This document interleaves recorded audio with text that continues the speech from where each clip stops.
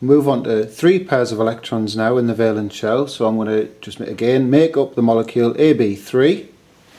So we've got a central A atom, and I'm going to put, so there's 3 bonded atoms to that, so here they are. Okay, so let's put the covalent bonds in.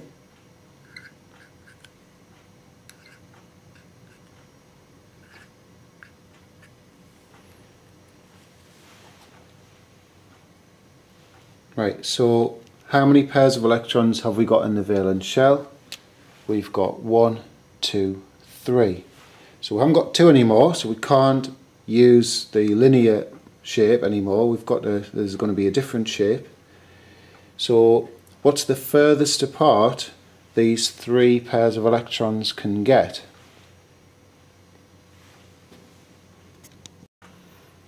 That's right, they're going to get 120 degrees apart. So 360 in a complete circle, divide that by 3, we get the 120, and so we would have a molecule that would have this sort of a shape. I'll draw it up here.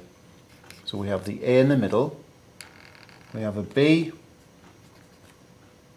up there, there's the pair of electrons in the bond, in the covalent bond. There's another B, there's a covalent bond. There's the other B. I'm trying my best to get the angle to look like 120 degrees. So all of those angles are 120 degrees. And that is what the shape would look like. All of these bonds are in the same plane, so they're all in the plane of the little whiteboard that I'm using. And what would that look like? I've got a model here. It would look like this now. So you can see everything's in the same plane. So I'll just match it up with the diagram there. And that's called a trigonal planar molecule. Trigonal, triangular, planar, because it's flat. So trigonal planar. Let's write that on.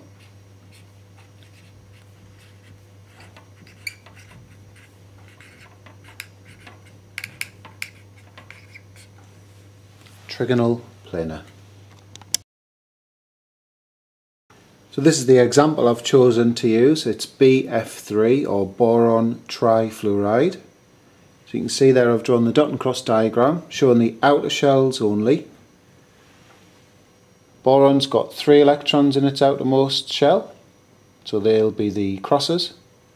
And fluorine has 7 electrons in its outermost shell, and it uses 1 of those in the shared pair. So there's your covalent bonds.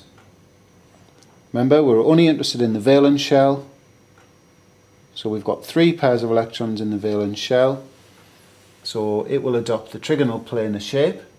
So let's draw it now. So we've got B in the middle, we've got an F straight up.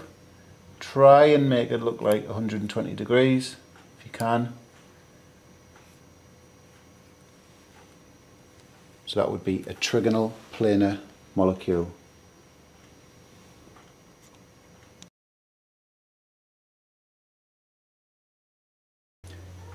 Move on to 4 pairs of electrons in the valence shell. So we've got this AB4 molecule. I've drawn the simplest dot and cross diagram for that.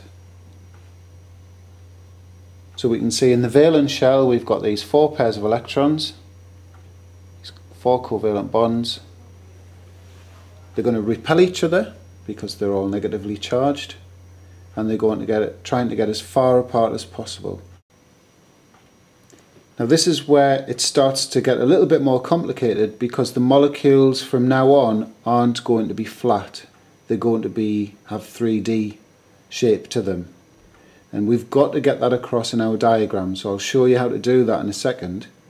But the first thing we need to establish is, well, how far apart, what bond angles can these atoms get? Now you don't need to know the reasons for this, the maths behind it or anything, but when you have 4 pairs of electrons, we get a bond angle of 109.5 degrees.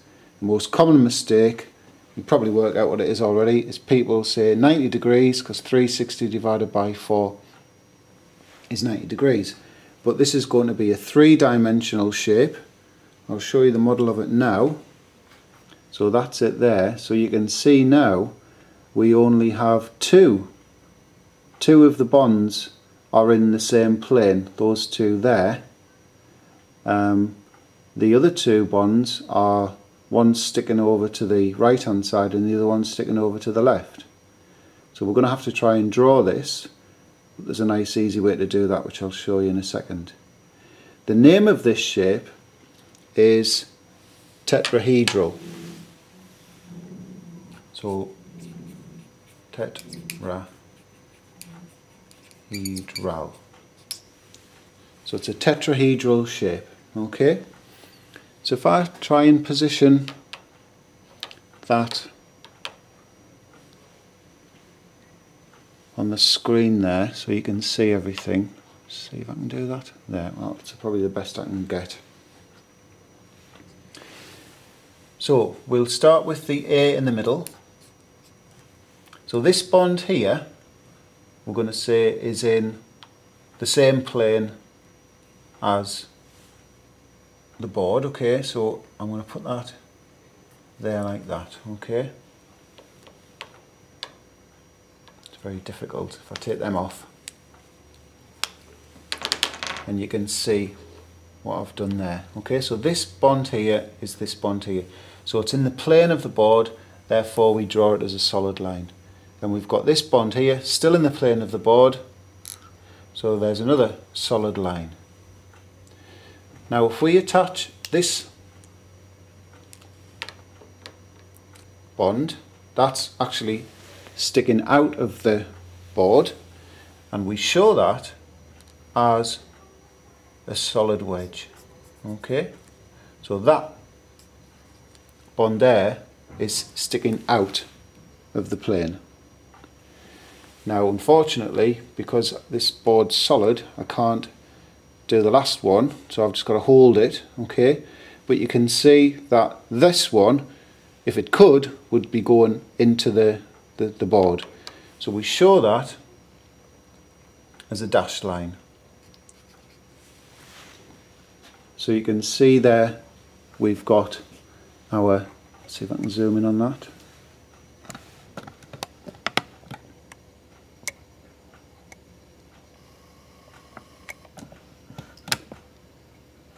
Like that. And what we're saying is the bond angle is not 90 degrees anymore. It's actually, it's not, because it's not planar, it's 109.5 degrees.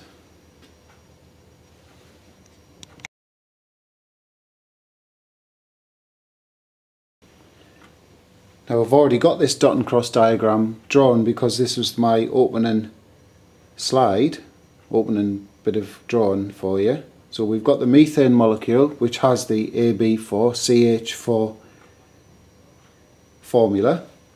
So there's the 4 pairs of electrons in the valence shell. So we need to adopt the rules for 4 pairs of electrons as I've just shown you. So we're going to get a tetrahedral molecule. So we put the carbon in the middle.